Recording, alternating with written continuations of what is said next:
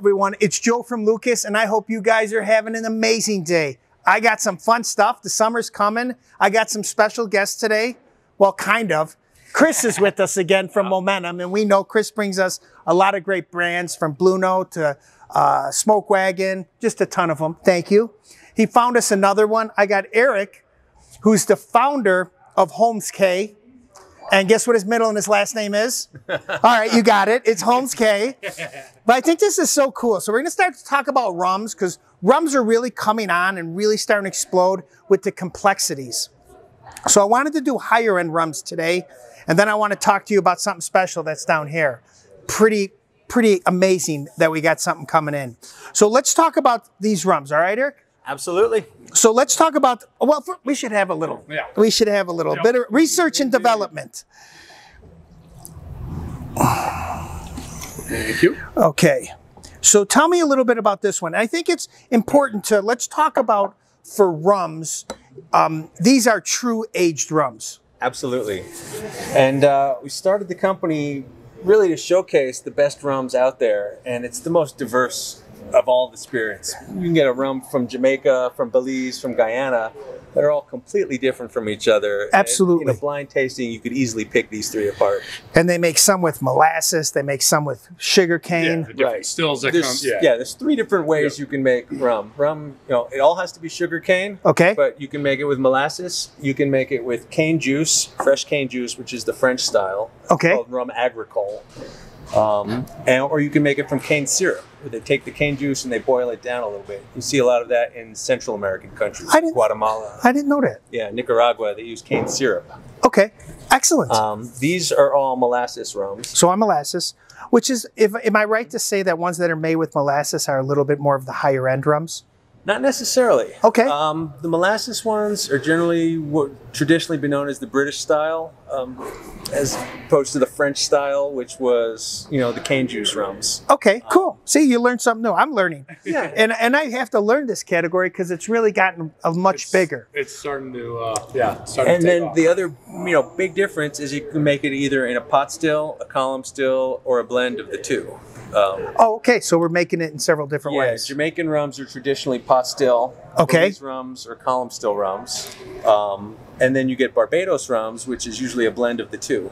It's a pot and column blend. Now, I know we shouldn't talk about ones that you have coming, but you have a Fiji one coming too, which I was able to taste, which I thought was pretty cool. What's that? Is there a different still for that, or? That is a blend of pot and column as well. Okay.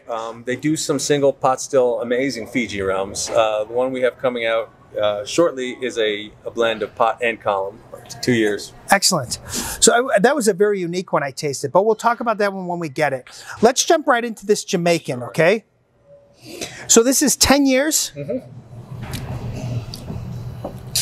10 years. And to me, this is the classic Jamaican profile. What Jamaican rums are famous for is that really overripe banana, you know, overripe fruit, which comes from a higher or medium ester count. You know, they have a lot of open air fermentation pits, so you get a lot of wild yeast and bacteria that contributes to the flavors of Jamaican rums. I get some like young pineapple. Mm-hmm. It's interesting, you know. And a lot of things with a lot of alcohol, you know, we have tasting notes, but there's also, you could pick up other things, right? Yeah. I mean, you're the owner, you pick up other things, right? Every time I taste it, you know, I come up with a different note. You know, sometimes there's camphor, sometimes there's oak tree, pine. So, you know, I have a hard time. You need to have tasting notes to give somebody a guide, but they're so subjective. Everybody's taste buds are different.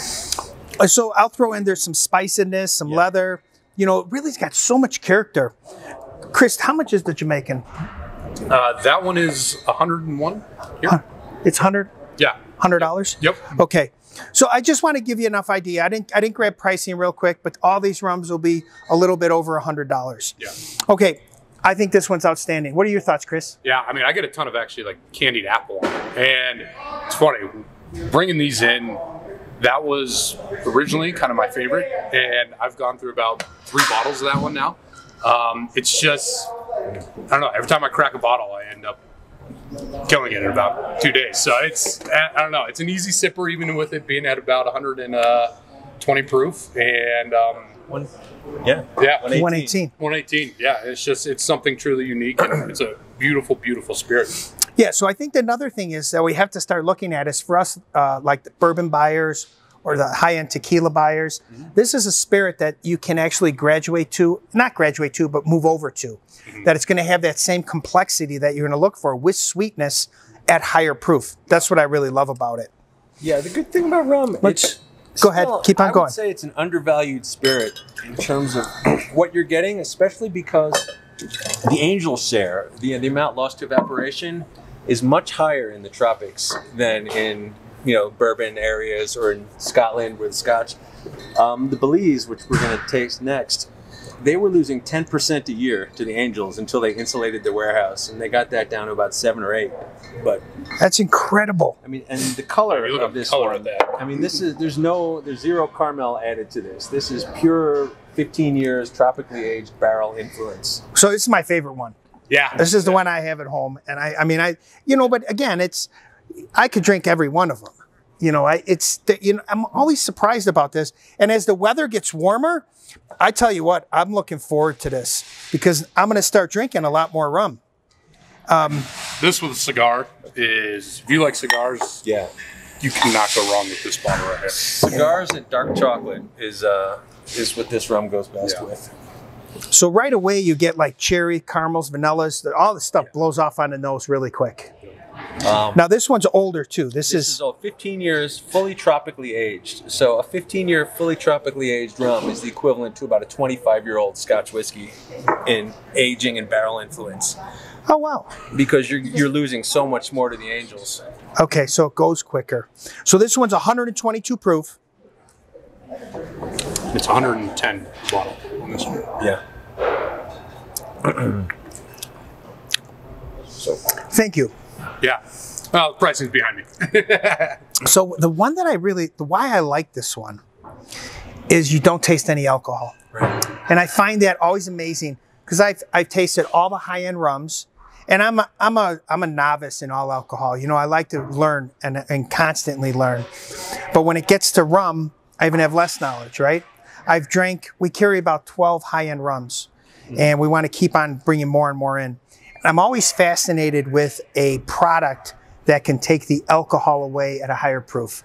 I'm enamored to those. I think they have the most flavor, and that's what I would tell you about this Belize. It's a super special bottle. For me, I think this is just an absolute home run. I truly enjoy it. What kind of notes do you get? Other than I pick up a little bit of tobacco and some like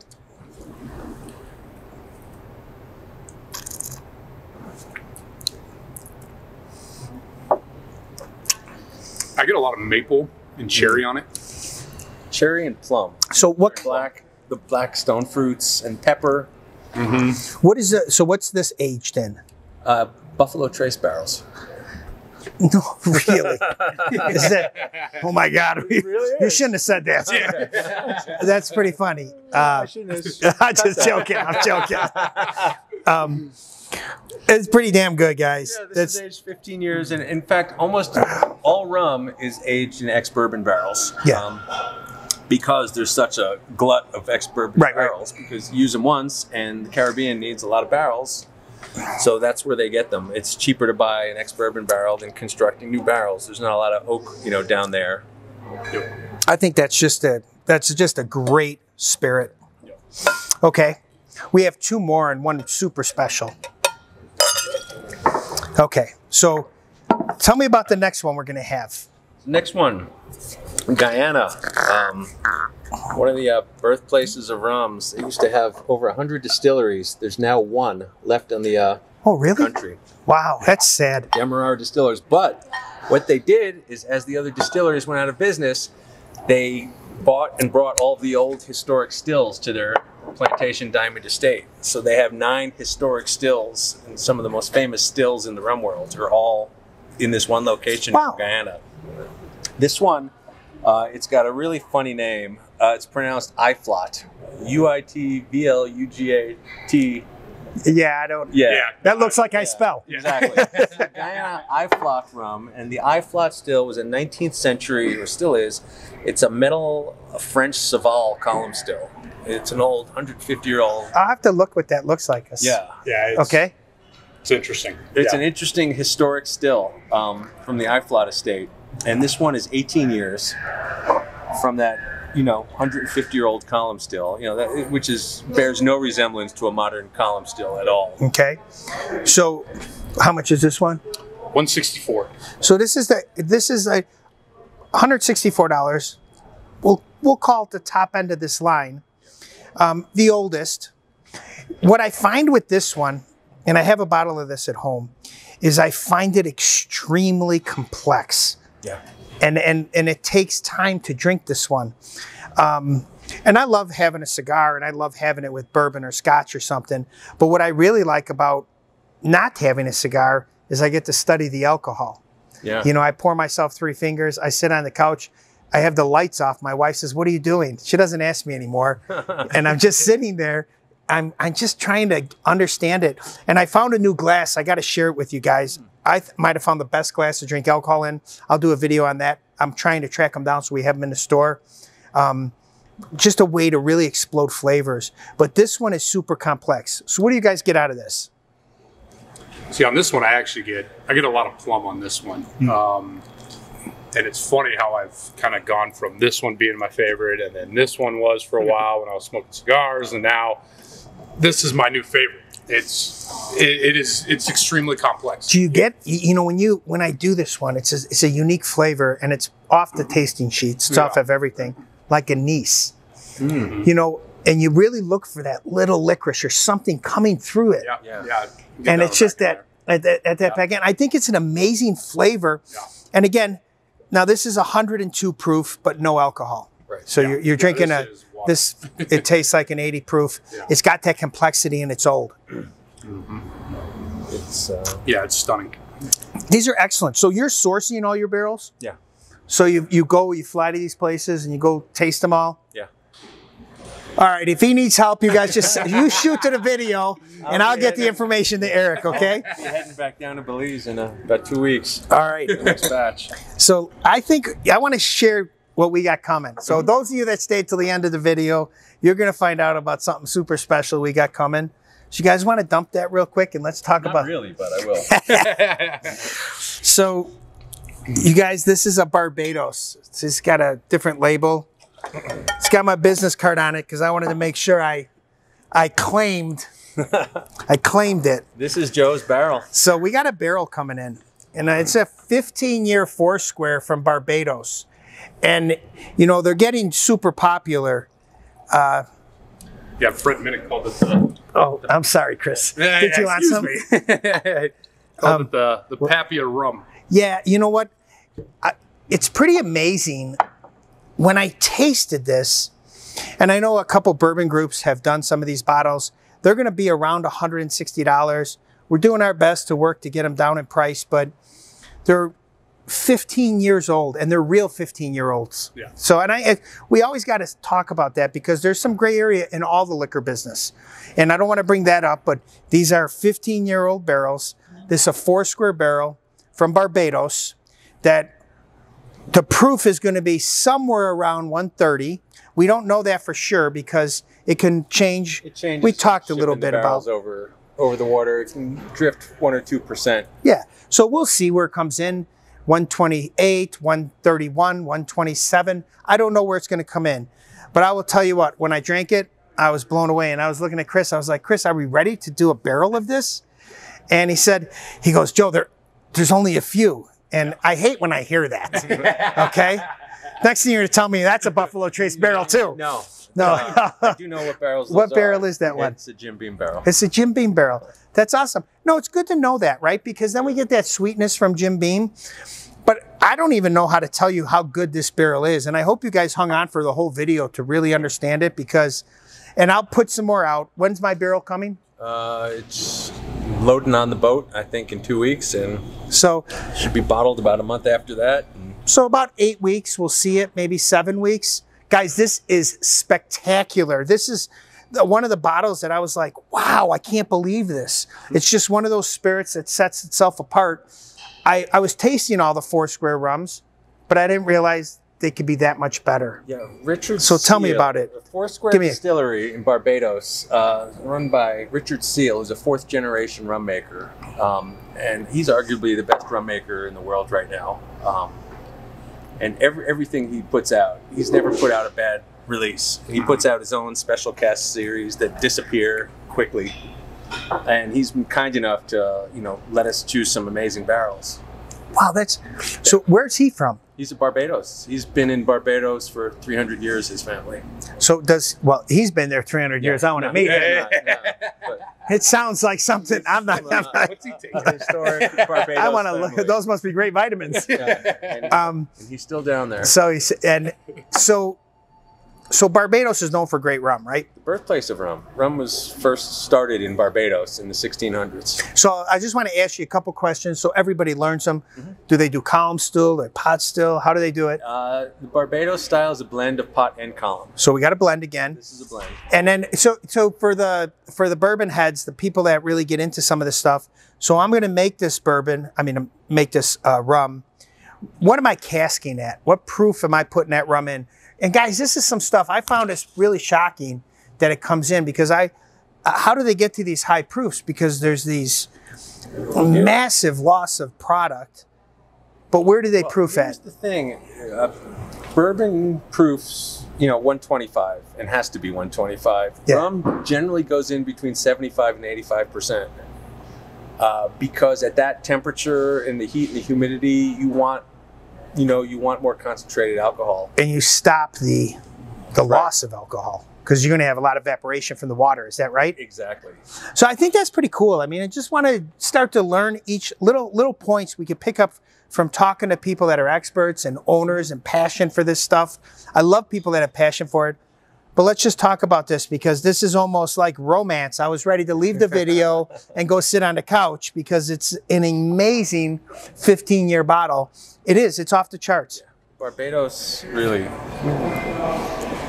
Barbados rum is tough to beat. Yeah. So, but these rums are comparable to any high-end Scotch or bourbon out there, bar none. Yeah. So here's the thing. I want to tell you what I feel, and then you guys chime in. And so this is, I don't know, going to be right around 130 proof.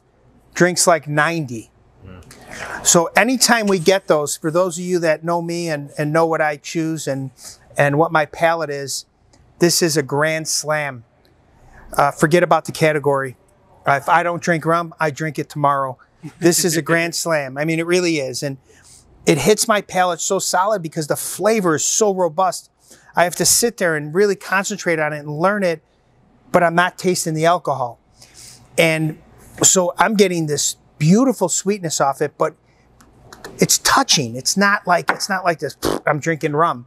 When you drink those, right. Does that make sense? Absolutely. And it's just gentle and delicate. It's fine. It's got dark fruits. It's got like almost like a. I can't get that note. To me, the signature note is like the butterscotch, the molasses. Yeah. You really get the burnt sugar. Yep. In the Barbados rums. Almost like a toasted marshmallow. Yeah. I think this is more like love. I'll take that. I don't, it's so hard because when I hear burnt sugar, it's always funny when I hear that because I know what burnt sugar smells like and I don't like burnt sugar, but I hear molasses, that's cooked properly. Okay. Burnt sugar is like, I don't know, guys, this is just so darn good.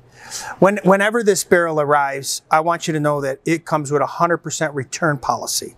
If you're lucky enough to get the bottle, oh, wait a second, it's not a return policy empty though, but because it's so damn good. And if we're going to take a risk on a bottle of rum, I want you to take a risk. I gotta tell you something, Holmes Cay, every one of their brands is spectacular. You do a great job. Thank you. I appreciate that. I'm looking forward to getting the Fiji at a more, and I want to say a more affordable price at $50. Because I want everybody to be able to taste. You have an amazing palate, amazing company. I want everybody to be able to do it, right? That's some a different planet. Yeah. Okay, so we'll work on that one. The Belize is my favorite. I'll drink all three. I have these two at home. I finished this one. I think you do an amazing job, and I'm not a rum drinker. Right. This is where I mean, me. I'm a bourbon guy, tequila through and through. This has totally converted me. Now this is like Chris. No one much all was I asking you. yeah, Eric and I were having a conversation. Okay, I'll go sit in the corner. I just tease it. My wife was a bourbon drinker when I met her, and that first night was rum from then on out. Yeah. No. These are all right, guys. We got to start trying these, and I'm going to get my tasting counter open shortly. Yep. Which I'm so excited about because we're bringing stuff like this out. We need to get people to understand these categories. This is spectacular alcohol. Eric, thank you so much for coming to my store. Happy to be here. What you got for me? Anyways, Chris, thank you. And hey, guys, remember always, thanks for shopping at Lucas, one bottle at a time. We truly appreciate your business. Leave us some comments. Tell us what you want to hear. And always, have an amazing day, and we'll see you soon.